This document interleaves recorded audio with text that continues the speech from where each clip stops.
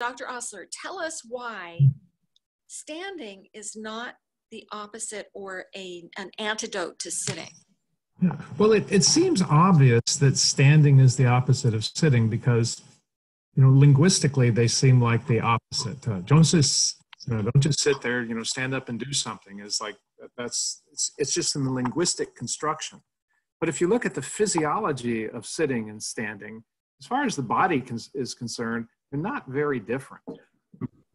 The body is optimized to use as few calories as possible because as we were, growing up as hunter-gatherers for the last 3 million years, every calorie that you needed to eat, you had to go hunt or gather. And so the first thing is to use fewer calories. Just as, if you're trying to save energy, the first thing is not to look for cheaper energy sources, but to use less energy. And so evolution tumbled to that very early on.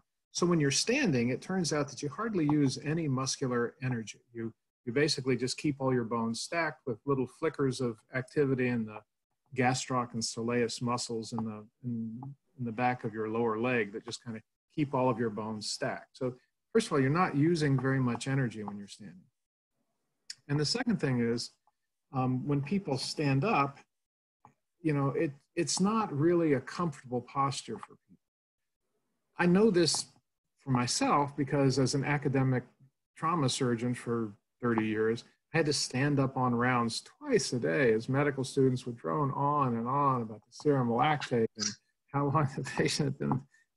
They would just talk. And I can stand there for 4 or 5 minutes quite comfortably, but after 5 or 10 minutes, you're leaning against the wall and you're standing on one foot and you're just looking for some way to get away from the business that, that standing is basically a stress posture. And if you watch people at standing desks, they're not doing Tai Chi. They lock a hip and they lean on the desk to kind of get away from the stress of standing. So for a variety of reasons, standing desks don't work out very well.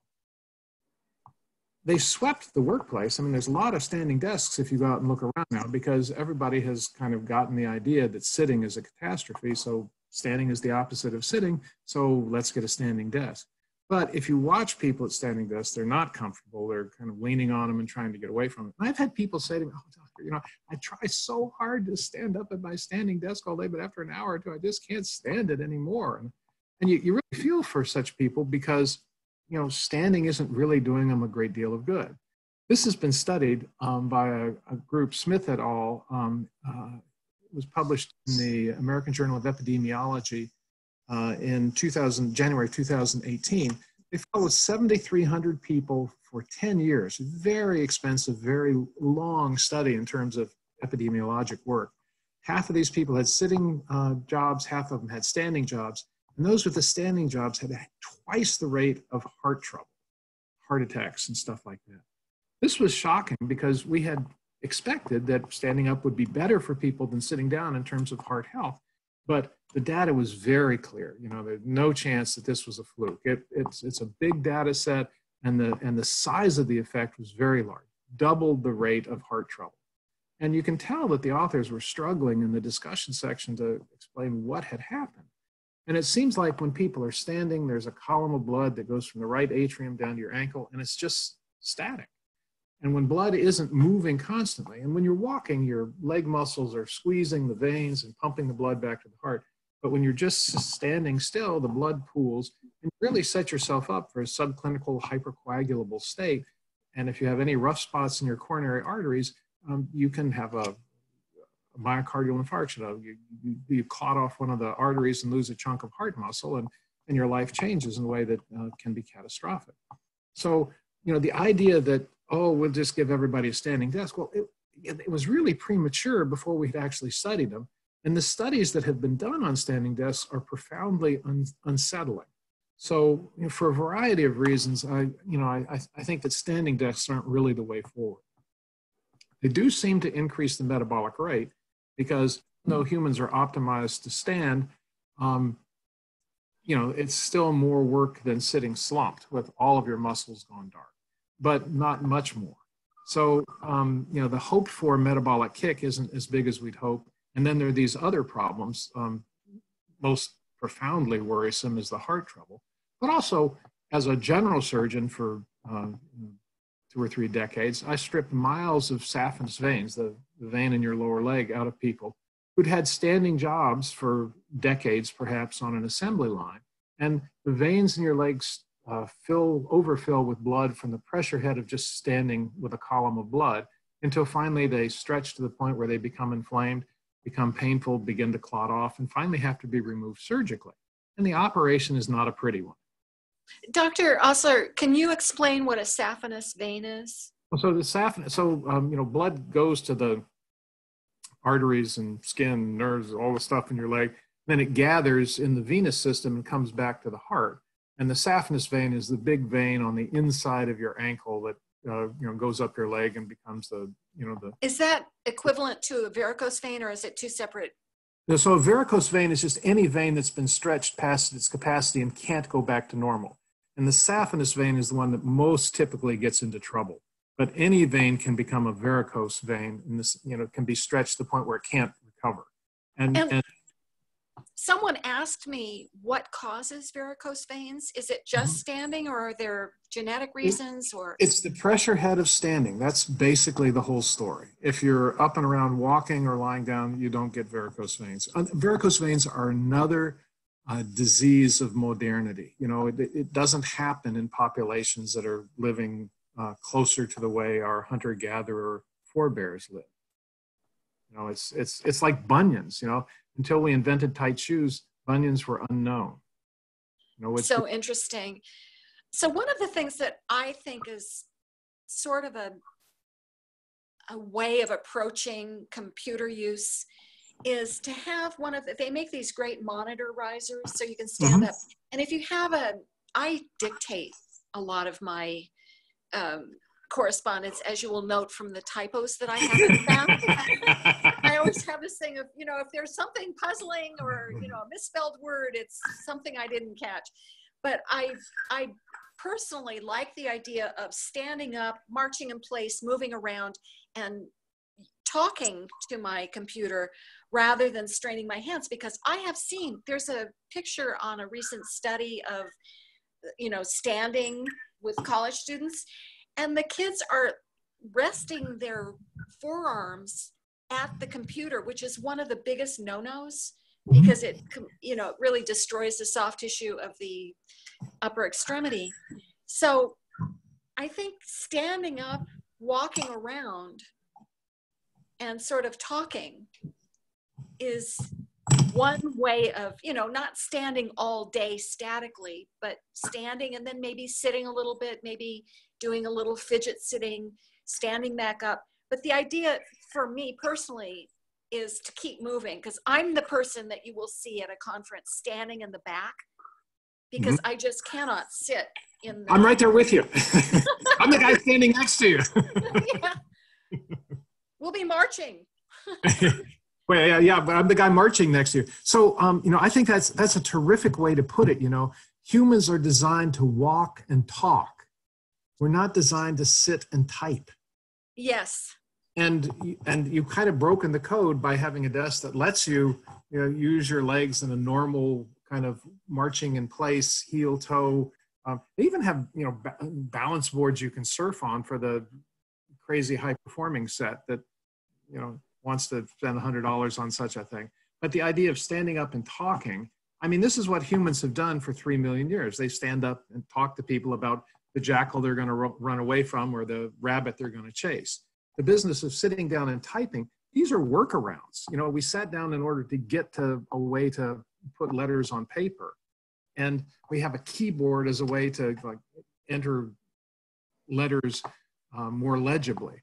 But these are workarounds. They're not really good solutions. And they certainly didn't have ergonomics in mind. I've read a couple of interesting papers where people say, the old typewriter keyboards were much better for people because, the key strike was, required the full, they go on and on for pages about how much better exercise it is for the hand to be moving through the whole keystroke of a mechanical typewriter rather than just being locked into the speed typing of a modern electronic keyboard.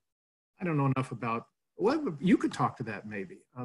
Were the old... Well, I give a whole lecture on typing, and I compare the typewriter keyboard to a flat slab keyboard, and it did force you to use your back. And I have beautiful photographs, which I will share with you, of old typists who had beautiful posture. They never used a backrest.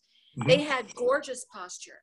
The problem, I mean, if you were typing with a really neutral wrist and you didn't dorsiflex or ulnar deviate, and you're using your whole hand, that's better. And also the keys of an old typewriter, standard typewriter, were counterweighted. So if you ever get a chance to actually go to an antique store and type on one, it's heaven. It's Deborah, a pleasure. I'm old enough that I owned one in high school. Well, anyway, those old Remingtons and Royals, and then you also had to do different things. You weren't just keying.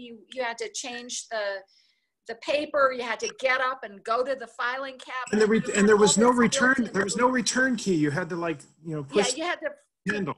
use the baton, and it was more of a physical thing. The problem is, and I did an episode on this with Dr. Robert Markison. The problem is that we're not meant, it's really not a good idea to be bending your elbow and pronating, because that position, I can't count the number of ways that is destructive to the soft tissue of the upper extremity. Plus, people rest, and when they're resting, they're slouching because they're resting their entire forearm on their desk instead of using the muscles of their back, you know, the erector spinae, the rhomboids, all these muscles that keep your shoulder blade where it's supposed to be. So these muscles are getting weak. These muscles are getting tight. The tightness of this muscle chokes up the brachial plexus. Anyway, it's better than a computer keyboard, but I don't think typing is a good idea. No, and as voice dictation software gets better, it's all of these millennials with their devotion to texting and typing will seem like dinosaurs as their children are just dictating. Yes, well, hopefully people will get back to more movement. And so final question, if there were a ratio, would you like to guess as a doctor what a good ratio would be? Because I'm not convinced that standing for an hour, based on what you said, is really going to be comfortable for people. Right. No, depending on how they do it. No, I think you should change posture as often as you can possibly arrange to do so. I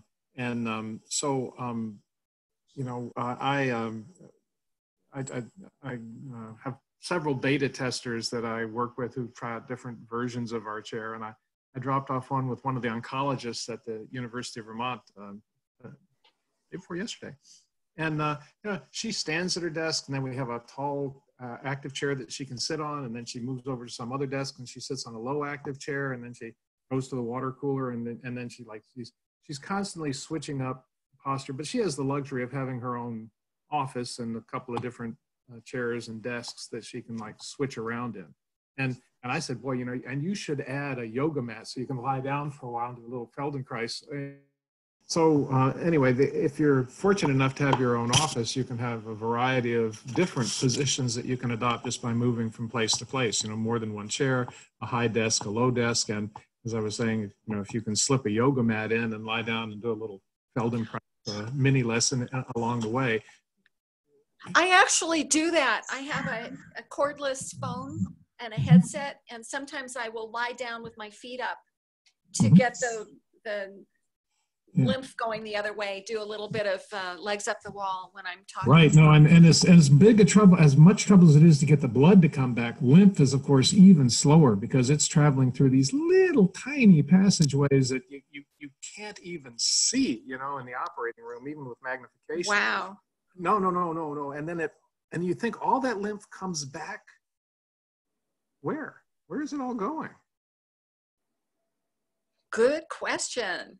It just keeps, all these little tributaries keep going together and going together and going together until finally they get up into the thoracic cage, and they converge into something called the thoracic duct, which then it inserts into the superior vena cava, and which is where the lymph gets poured back into the central circulation.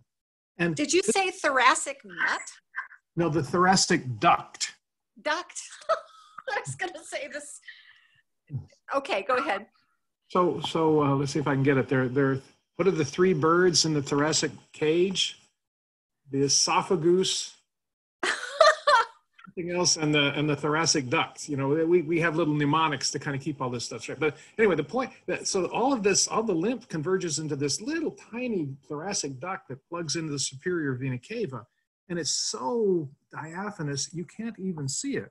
But if you disrupt it, and as you're rooting around in there doing some operation or other, it's catastrophic because it's how all the lymph gets back into the central circulation. So all of these systems are exquisitely designed, and you know, we don't talk enough about lymph, but every older person and even young people know that at the end of a long day of standing, you can see where the top of your socks were if your socks fit tightly, right? I mean, yes, that's this lymph that is couldn't really get back. fascinating. So, as I understand it, the key to lymph is movement. The key to lymph is movement, but also getting your legs up whenever you can. Getting the legs up. Well, it's been fascinating talking with you, Dr. Osler. I hope you come back and talk about other things on RSI Help YouTube. Thank you so much for this really fascinating discussion.